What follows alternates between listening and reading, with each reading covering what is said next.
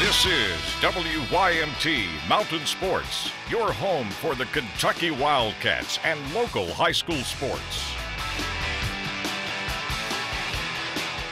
Kentucky Derby 141 now just 2 weeks away. The established favorite in a landslide is American Pharoah. The Arkansas Derby winner will be the morning line favorite after winning at Oaklawn by 8 lengths. Dwayne Lucas has won the Run for the Roses 4 times, and he is training Mr. Z and Dortmund. Lucas thinks Dortmund is a contender, and overall Derby 141 is more wide open than you might think. Well, the favorite's obvious. It's American Pharoah, in my opinion. But I will say this. I think it's the best Derby field we've had in maybe the last 10, 12 years.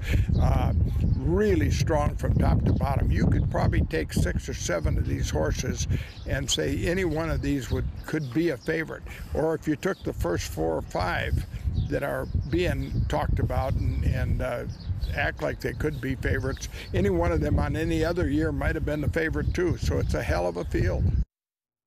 The Jackson County baseball team lost the first 5 games of the season. Since then, the Generals have won 4 out of their last 5. The Leslie County Eagles hosting those Generals. Leslie County trying to end a 3-game losing skid.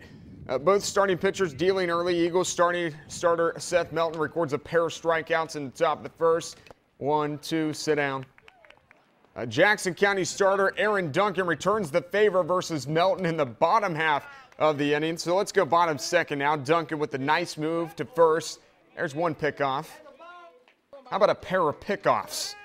Next base runner, Dustin Davidson, he's caught out at first. Let's go to the 3rd inning now. Dalton Spurlock rips a 2-out single into center field. That would turn out very, very big. After stealing second, Spurlock goes for 3rd. Throw sails over the 3rd baseman. He's going to come on in and score. This game was suspended in the 6th inning with Jackson County leading 7-5. A 3-game sweep for the Baseball Cats over Tennessee this past weekend. The first time in history UK has swept the Vols at home in a 3-game series. The Southeastern Conference's pitcher of the week is Zach Logue. He got his first career save in Game 2 over UT over the weekend, and then on the next day he pitched a 2.2 shutout innings in relief.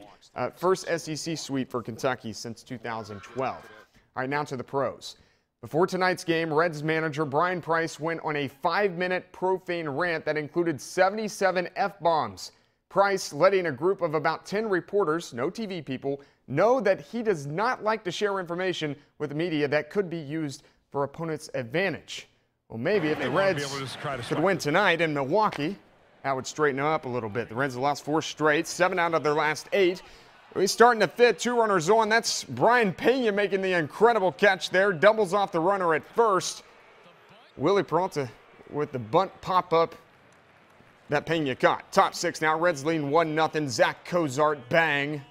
3-run jack. 2nd homer of the year for Cozart. And the Reds lead 4-0. Next inning, Joey Votto. He's banging on Peralta as well. Goes opposite field.